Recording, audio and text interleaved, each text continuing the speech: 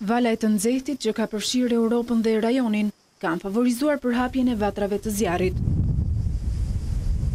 Qeveria e Maqedonisë shpalli gjendjen e jashtëzakonshme në territorin e dy komunave. Ministri i Brendshëm Oliver Spasovski deklaroi se gjendja e jashtëzakonshme do të zgjasë 10 ditë. Ai theksoi se situata është e rënduar dhe mund të përkeqësohet. Aktualisht shumë vatra zjarri janë jashtë kontrollit.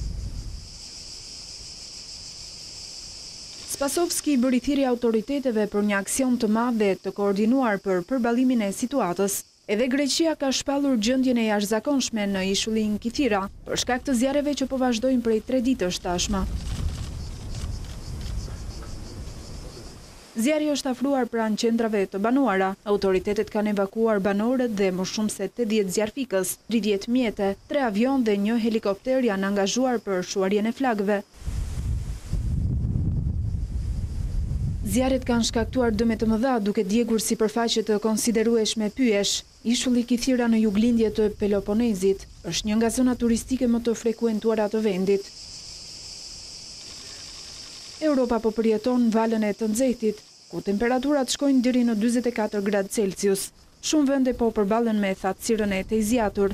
Situate rënd paraqitet edhe në Serbi, Bosnjë, Kroaci dhe Maltëzi, ku zjarret kanë shkaktuar dëme jashtëzakonisht të mëdha.